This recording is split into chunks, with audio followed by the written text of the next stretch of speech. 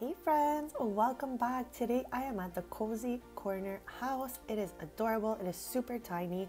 I'm going to be redecorating the inside, leaving the walls as they are, and maybe giving just a mini facelift to the front or the exterior, if you will. And I'm going to be having some fun in here. So here we go inside, and as you can see, as I mentioned, it is very tiny. It just has an open space for the kitchen and living, a bedroom, and a bathroom. So I think I'm going to extend the wall of the bathroom just a bit and leave the rest as it is.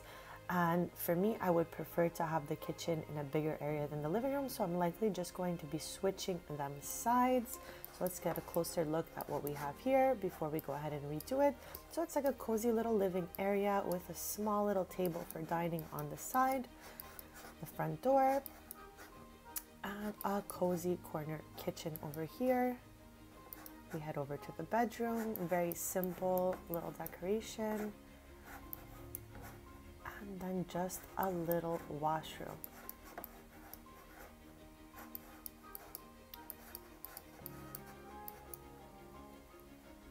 It's enough space to have a little horse here as well, very cute. At the moment, I don't know who will live here. I'm just going to redecorate it very neutrally for the future, and we'll be right back, see how it goes.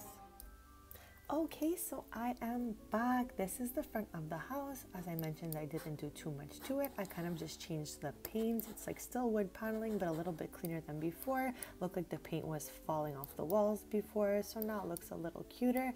I preserved the brown wood around the house, and for the little setup here for the horse, I added a cute little seat outside so they can sit under the tree and maybe read. I added a small bike, and now we'll head inside. So let's take a look. So when we head in, we have the little living room where the kitchen was. It's a small nook area, very cozy. Then on the other side here, I made the kitchen, has a small island and they can eat outside if they'd like. So very neutral with a little marble accent wall. I think it's adorable. Then we'll head into the bedroom here. I did a little brick accent wall and just something very cozy. I turned the bathroom into an ensuite, also has a door from the hallway. This is the first time I ever make such a long bathroom, I think, but it turned out kind of cute, so I'm happy with it.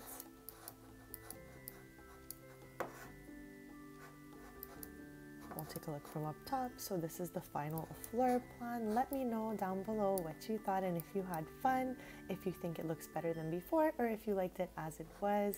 Thank you so much for watching and have a great day.